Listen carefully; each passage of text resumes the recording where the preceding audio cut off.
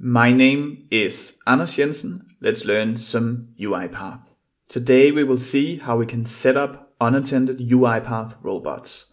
First of all, an unattended robot is a robot that can run without human interference, compared to an attended robot which will run whenever we click start. So let's create it in UiPath.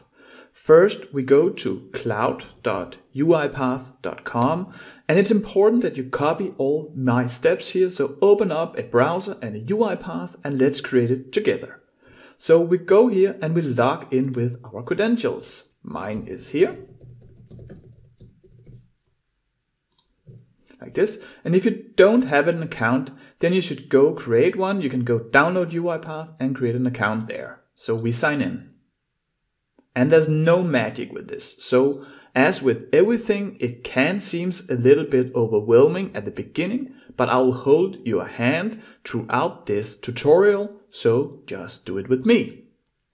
Here we have the automation cloud. That is the front door of the orchestrator. And we can see that we have a service here. It's called unattended.org. But say that you don't got it here, then it will say create new here. Let me show you how that will look. So I'll just delete my tenant here, like this, like this. So if you for some reason have a create new here, then just create new. Click add tenant, and we could call it again unattended.org, like this, save. This is also good if you want to be sure that you have a fresh install, then you can copy all my steps here in the video. So let's go again to home and we see our tenant here.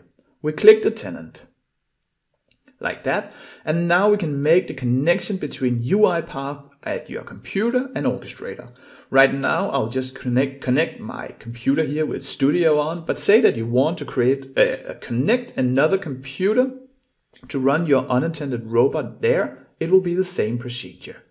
So go to your start menu and then search for UiPath Assistant, like this. It will open up here asking you to sign in. If it doesn't, let me show you.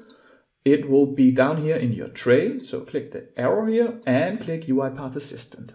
If you for some reason is signed in, you probably are, then you can just click sign out and we will click sign in back. You will find this sign out up here in the preferences. So click sign in.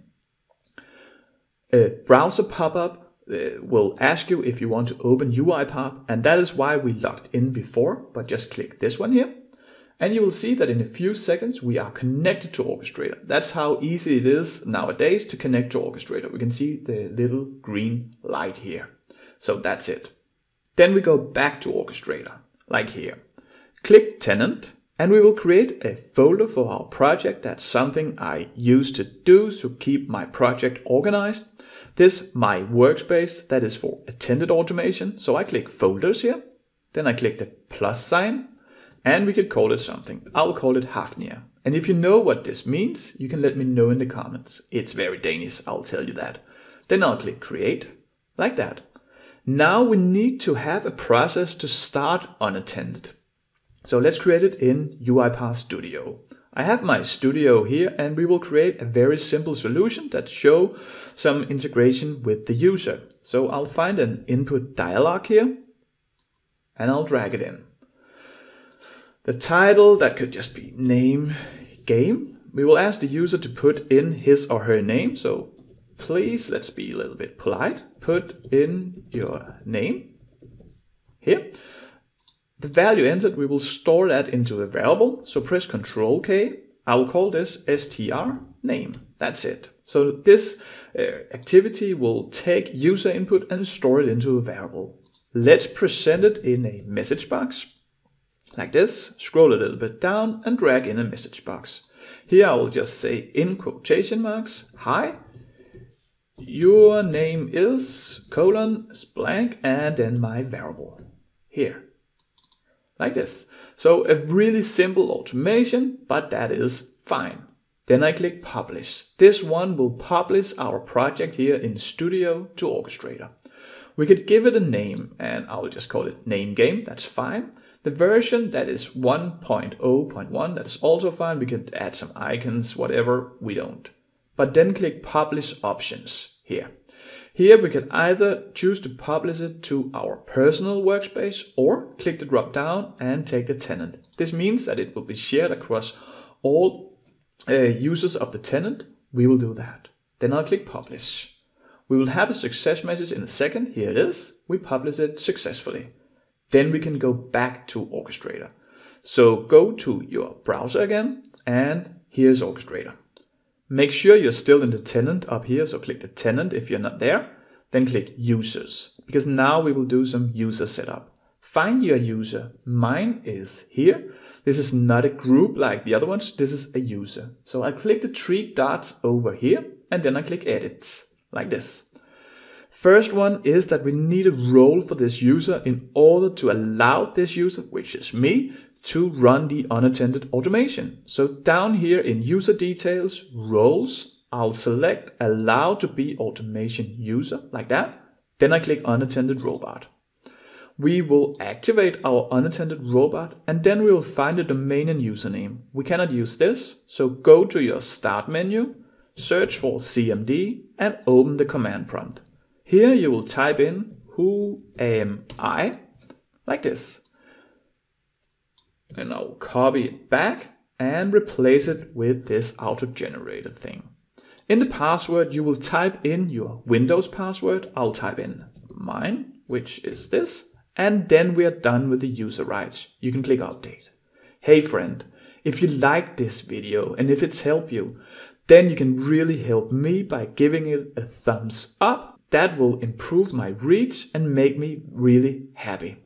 Now we need to assign a runtime unattended license. So I go to machines. This one is my machine here, the local machine. So I'll click the 3 dots. Then I'll click edit machine. And in here, license unattended runtimes, I will put in 1 and click update. Now we need to add this machine to our Hafnia folder. Remember that was our project. So I go to folders up here, still in tenant, click the folders. Be sure you are in your created folder. Mine was Hafnia. Then I go over here to machines. I click the 9 white dots. If you know what that is called, let me know in the comments. Then I'll tick this one here and I click update, like that. Now we can run our created automation. So go to your folder. Mine was called Hafnia, so I'll click that. Then I click automations. Here we can see that we have no processes here. So let's add the one that we just created in UiPath by clicking the plus sign here. We will select our package. So click the drop down here and you can see that the name game is here. That's it. Then we can click continue here. And this one will be default values. This is optional. We can give it another name or another description, but let's just be it here. Click create. Now we can actually start it. We can start it manually from Orchestrator. Say you will sit on the other side of the earth. You can start it from here. That one will be the simple approach. Afterwards, we will see how we can create a trigger to start it at a certain time or when a queue item is added. But let's just start it manually. So click the play button here. Here we will have it again. Be sure that up under job type it says unattended. We can specify if we have more users, more machines, we could specify that, but we will just take whatever that's there. I only have 1 user and 1 machine now. So I click start. And in a few seconds our automation will run locally on this computer. You see it here. Please put in your name. Mine is Anders. I'll click OK. And the message box comes up. That's how you create an unattended robot in UiPath.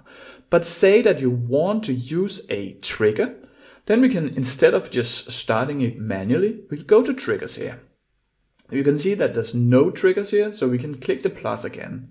Here we can either choose a time trigger, that is if we want to run our automation at a certain time every day. For example, I have some robots that runs every night when I sleep. They just use my computer to do the things that I want. So I can add a time trigger here. Or I could add a queue trigger. That's it. We use queues a lot. You can see it up here in Orchestrator. And actually, if you want to learn more about queues, you should learn about the UiPath reframework. I created a 1-hour course that will take you through each step. It's also the framework that all enterprises use. So if you want a UiPath job, you should learn the RE framework. Click the video here on the screen to be taken to this video.